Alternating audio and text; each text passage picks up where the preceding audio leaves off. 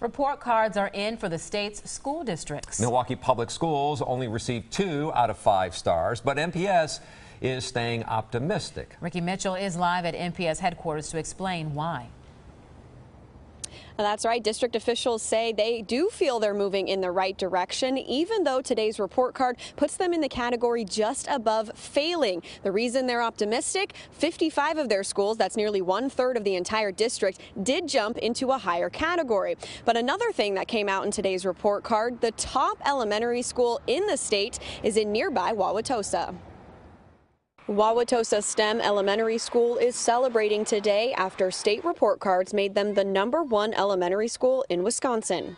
I think there's great staff, great teachers, great principal, and parents that really support what's going on. Phil Ertl is the superintendent of schools in Wauwatosa and says overall their district is performing very well, but there is still room for improvement.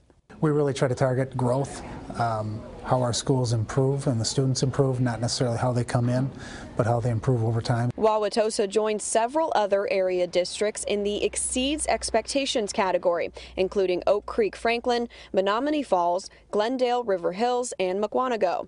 Many local districts fell into the meets expectations category, including West Allis, South Milwaukee, Waukesha, Kenosha, and Sheboygan. The ratings are based off things like achievement in English language arts and math, gaps between student groups, and graduation readiness. The highest rating a school can receive is 5 stars, or significantly exceeds expectations. Whitefish Bay is among the few local districts to receive that rating. Now, the only local district that failed in its report card today is the Racine Unified School District. We did receive a statement from their superintendent, and that is on our website, along with a link where you can search to see how your child's school district did, and that's at tmj4.com. In Milwaukee, Ricky Mitchell, today's TMJ4. All right, Ricky, thanks.